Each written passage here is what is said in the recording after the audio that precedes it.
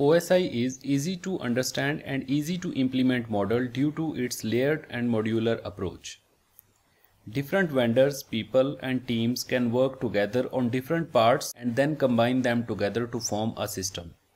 With this approach, one vendor can write software that implements higher layers. For example, a web browser like Google Chrome or Firefox. Another vendor can write software that implements the lower layers to support it. For example, TCP/IP software by Microsoft in its Windows operating system like Windows 7 or Windows 10. In this way, Chrome can work on Windows 10, which was not possible without OSI. Because without OSI, Google would have built Chrome following its own standards, while Microsoft would have built Windows operating system on its own standards. And both of these proprietary standards would never work together if they were non-standardized under OSI. So in this way, OSI's modular model helps us to build and integrate systems. The OSI model provides a conceptual framework for communication between computers, but the model itself is not a method of communication. Actual communication takes place through communication protocols. Each layer on the OSI model has some protocols associated with it.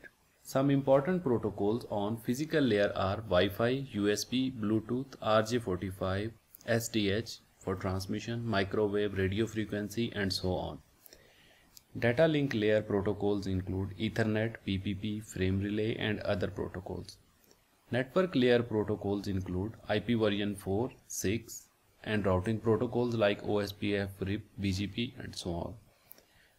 Transport layer has two famous protocols called TCP and UDP. Session layer protocols include SIP, PPTP, and so on.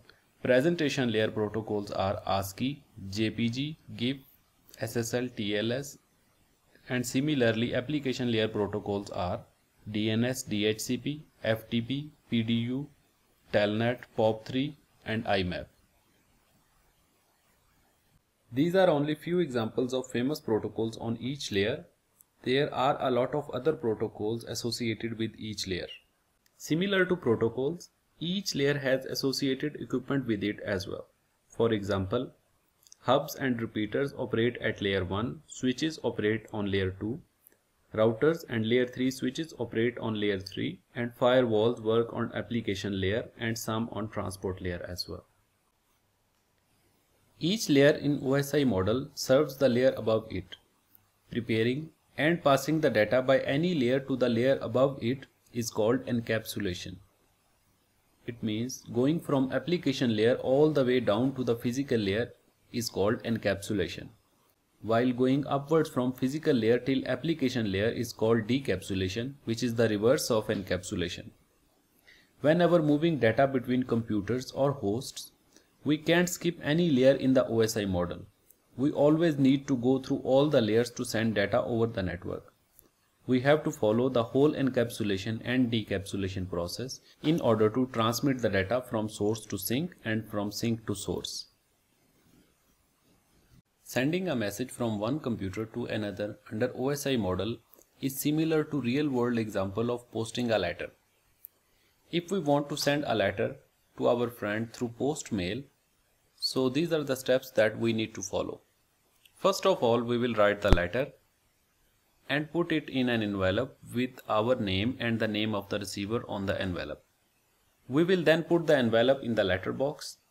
In the evening, postman will collect and bring all the letters from our area to the central processing office of the postal service.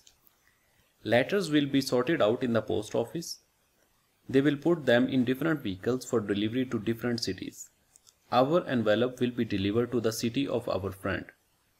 The letter will be decapsulated again following all the above steps in reverse order and will finally be delivered to our friend. He will open the envelope and read its contents. Although we are interested only in the last step, that our friend should read it, but we are bound to follow the whole process. We can't skip any step.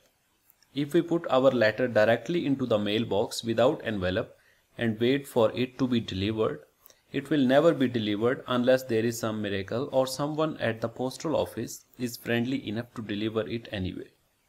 But it never happens in the real network world, so we have to follow the proper process. There are some real-world examples and practical labs for OSI analysis in Packet Tracer, GNS3 and Wireshark on my CCNA course at ATech website. You can go through them as well. For example, it shows that what happens on OSI model in the background when we open a website on our PC. So just go to aurum.com/atech and then browse here.